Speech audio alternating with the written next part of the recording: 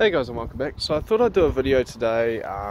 It's something I've done a couple times now, so I thought I'd do a video on it because I see this issue coming up a lot in people's cars, whether they're 910s or older, just the older versions of Nissans and that.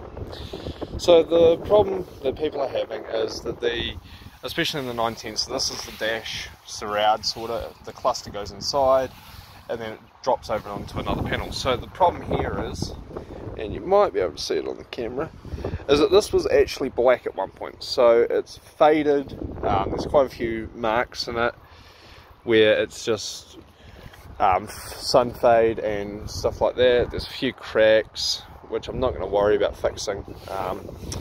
But I've been asked a couple times, because I did it on another one, how I recolored this. So a cheap and easy way of recoloring it that's going to last a while, because we all know reupholstering stuff isn't cheap, especially nowadays. Like, I got a price on reupholstering 2 seats and it was like 1500 NZ. So I'm just trying to find easy and cheap ways of redoing this. So we have here some gloss black engine enamel. So it's just basic engine enamel. I think I paid like $13 for this can. I'll link it in the description.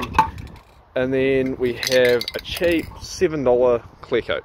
So it's just a generic all base rattle can clear. You could use a proper clear coat and gun if you choose. We were going to do that, but things have changed and we're not painting anything today at this stage. So we're just using that. I need to get some more clear because that can's empty. I'll bring in here and I'll show you what it comes out like. So this one was done a couple weeks ago. Minus a few little dirty fingerprints and some dust on it. But that sort of gives you an idea.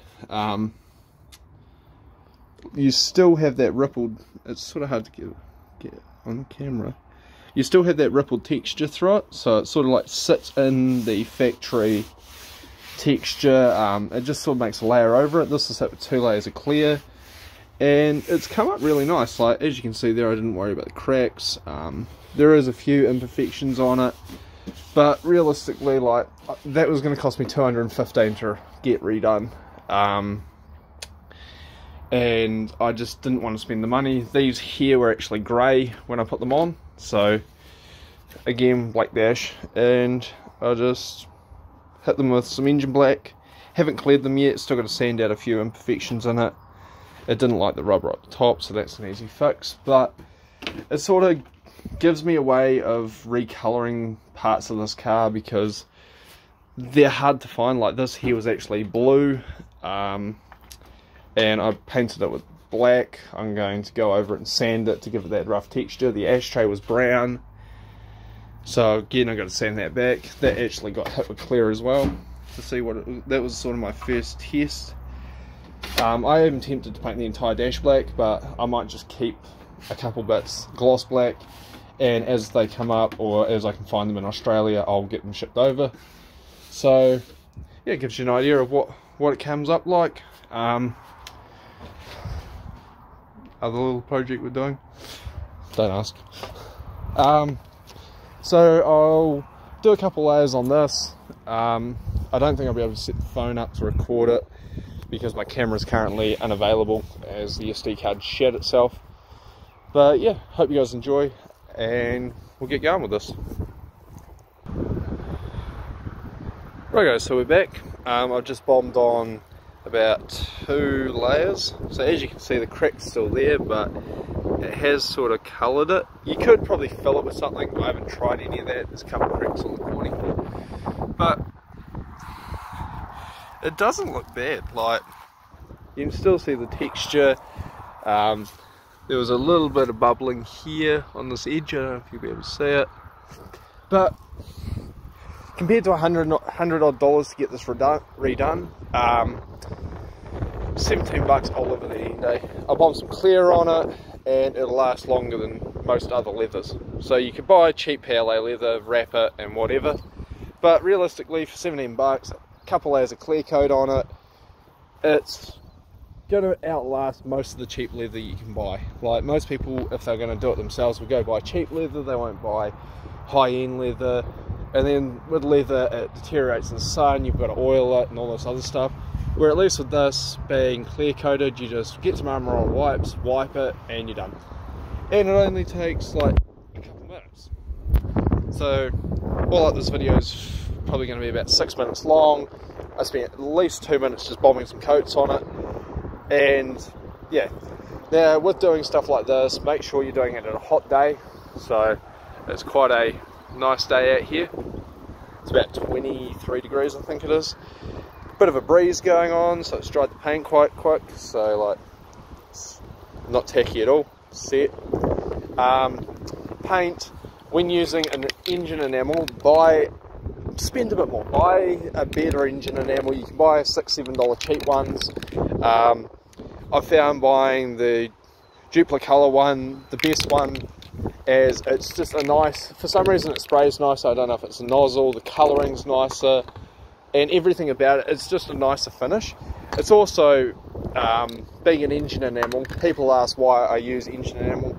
It's designed for heat, it's designed to be hot, so especially with painting something like a dash surround that gets the light through the windscreen, it's magnified light, so it's going to get hot. Using an engine enamel, you prevent there being any of the colour coming out. Same with using, like with the clear coat, I just buy a cheap one because I didn't have much money at the time, and I just saw this, $7, why not? It actually works pretty well. For the dash bits, I'll probably buy, you can buy Heat Clear or whatever, I forget what it's called. When I buy some, I'll link in the description below. But pretty much it's designed to get hot, it's designed for that purpose. Again, magnified light through a windscreen is what deteriorates dashes and other bits and pieces. So that's the dash done. This process works on anything. Like the side bits, I had to sand a little bit and give them a quick sand off and do it too. I've done the selector surround, so I painted that in the same black. Came up pretty nice. There was a few marks on the plastic that I didn't worry about. So pretty much I'm just painting anything that isn't already black. This surround here is already fine, but yeah. So I hope you guys enjoyed the video. If you did, give it a thumbs up. I'm losing track of what I'm saying. There's a new series going to be coming, so I did a poll on Instagram about if I was going to do some videos based on Wish items, what you guys want to see. So by the looks of it, I'm buying Wish car parts, which could be scary in many ways. So I'll be doing that coming up. That video is probably going to take a month or so to film, simply because of the fact that you buy stuff off Wish, you got to wait fucking 6–7 weeks for it to get here. But there was talk between us of doing something a bit different, and if you guys would be interested, doing a drift car Wish build. Well, AliExpress Wish, because they're the same company. So pretty much we'll be buying as much stuff off AliExpress within reason and building a track car. So I've got access to a 32 rolling body that needs the cage welded in, and as you guys know, Wish and AliExpress are quite broad. They have a lot of items on there, especially for motors. Like, I've got these DE blocks laying around, I've got DE heads. You can buy gasket kits, I've found forged rods and pistons. So pretty much, if you guys want to see a Wish / AliExpress drift car build, leave a comment or a like below. It will be a big outlay because, stupidly enough, a lot of the parts I can buy on Wish and AliExpress I can buy on Trade Me here, or I can buy here for pretty much the same price. People are just sketched out about it because it's from China and all this kind of crap. So having a look last night, I can buy pretty much everything I need. I can even buy wheels off AliExpress. So as much of the stuff as we can buy off AliExpress, we will buy. Certain things I won't buy off AliExpress, simply because if I'm going to track car it, like the bucket seats have to be to a certain spec. Well, I don't know if they have to be to a certain spec, but I just don't want to crash in a car with a bucket seat from China and it snap in half and cause some damage. So there will be limits on safety wise on what I'll allow to be put in the car, but pretty much the entire motor, turbo setup, everything will be off Wish. I can buy oil filters off Wish, so anything that can come off Wish for the motor will be brought. Camber arms, interior shit, body kits. You can buy fucking, I saw last night the Mustang style Rocket Bunny kit for an S14, so I'll buy a body kit off Wish or AliExpress, whatever one I find the nicest looking kit on. And yeah, so if you want to see that video, let me know below. I've dragged this one out longer than I expected, but yeah, hope you guys enjoyed. Leave a like, subscribe, and jump over to the Instagram, because as I said, I post a lot more stuff on there, because a lot of stuff doesn't make the videos simply because it's only spare of the moment things I'm doing and don't have time or have people around, so I can't record.